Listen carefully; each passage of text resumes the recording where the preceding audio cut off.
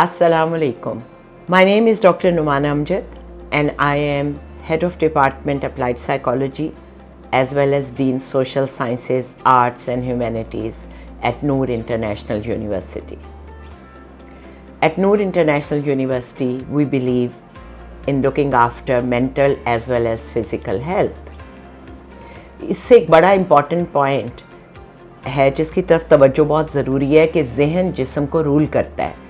ज़हनी सेहत जिस्म के बहुत सी बीमारियों का बायस बन सकती है, जैसे हार्ट, एक्जिमा, ब्लड प्रेशर और इवन जोड़ों का दर्द। जबकि जिस्म की बीमारियां जो हैं वो मूड पे, आपके सब्र पे, आपके ताल्लुकात पे असरअंदाज होती हैं। तो ये दोनों मिलकर चलते हैं।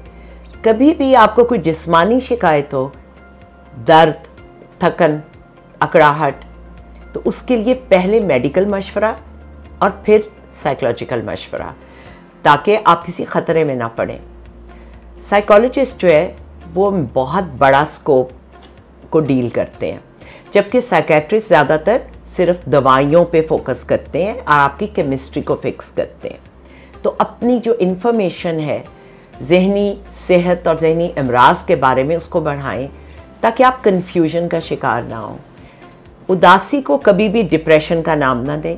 उदासी एक सेहतमंद जज्बा है जो हर नॉर्मल इंसान में फितरी तौर पे होता है, जबकि डिप्रेशन एक डायग्नोज्ड मर्ज़ है और उसकी कुछ अलामात होती हैं। भूख ना लगना, नींद ना आना, दिलचस्पी ना होना, ख्वाहिश ना होना किसी अच्छी चीज़ की। एक और चीज़ जिसकी तरफ मैं तवज्जो दिलाना चाहती हूँ वो ये कि हमारे जो यंग लोग हैं, जिनके साथ एज अ टीचर मेरा बहुत ज़्यादा वास्ता रहा है बहुत दिहाइयों से, उन्होंने आइडेंटिफाई किया है कि उनकी ज़हनी सेहत पे क्या चीज़ें असरअंदाज होती हैं। पहली बात जो उन्हें स्ट्रेस और एंग्जाइटी देती है वो कामयाबी का प्रेशर है जो वालिदैन देते हैं, मुकाबलाबाजी है, नंबरों की दौड़ है, दाखिले ना मिलना है। उनको उनकी मर्ज़ी से हटा के ज़बरदस्ती कुछ और पढ़ने और कुछ और बनने पे मजबूर किया जा सकता है, जैसे आप डॉक्टर बनो या इंजीनियर बनो, जबकि वो हिस्टोरियन या आर्टिस्ट बनना चाहते हैं। ऐसे बहुत बच्चे हमारे पास काउंसलिंग में आते हैं जो अपने वालिदैन के दबाव की वजह से या सोशल प्रेशर की वजह से गलत शोबे में चले गए हैं और फिर उनके अंदर ऐसे मसाइल पैदा होते हैं जिन्हें काउंसलर की ज़रूरत पड़ती है।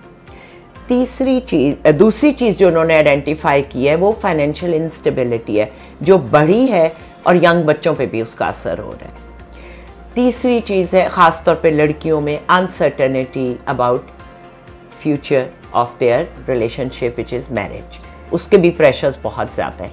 और चौथा है सेल्फ डाउट एंड करियर की अनसर्टेनिटी, जॉब होगी कि नहीं होगी। खुश बच्चे वो होते हैं जो अपने हाल से मुतमईन हो, अपने मुस्तकबिल के बारे में पुरुमीद हो और उनको माजी के बारे में इत्मीनान हो, कोई पछतावे ना हो।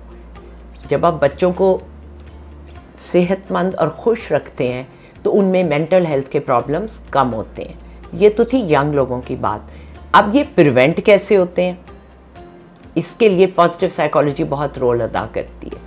हमारी रिसर्च है कि जिन बच्चों में कैरेक्टर स्ट्रेंथ्स हैं, मसलन मदद करने का जज्बा, हमदर्दी, बहादुरी, सब्र, सच्चाई, सोशल इंटेलिजेंस, शुक्रगुजारी, स्पिरिचुअलिटी, वो जो बच्चे हैं वो ज़हनी सेहत के मसाइल आते सबको हैं, प्रेशर्स, लेकिन उनकी सोशल और इमोशनल इम्यूनिटी, जैसे कि जिस्म की क़ुव्वत मदाफ़त होती है, ज़हन और रूह की भी क़ुव्वत मदाफ़त होती है।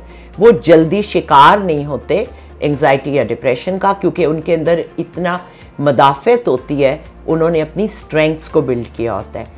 तो एज टीचर और पेरेंट्स मेंटल हेल्थ के प्रॉब्लम्स को प्रिवेंट करने के लिए हमें बच्चों में पॉजिटिव ट्रेट्स और स्ट्रेंथ्स को प्रमोट करना चाहिए।